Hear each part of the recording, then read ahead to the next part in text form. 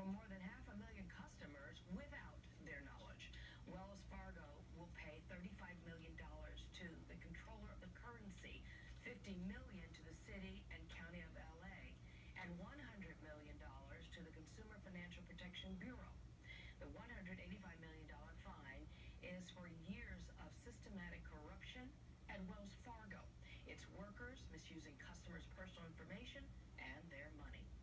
It is outrageous for a bank to use a customer's personal, private information to open an unauthorized account.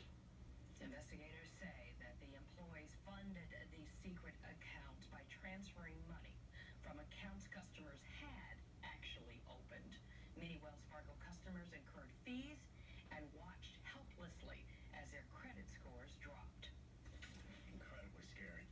As we prepare for another hot day ahead, the summer heat and humidity have already led to a record-setting few months for Con Ed. Customers reached a new high for power consumption in both July and August, using 13.29 million megawatt hours. The previous record was 13.26 hours. That was set back in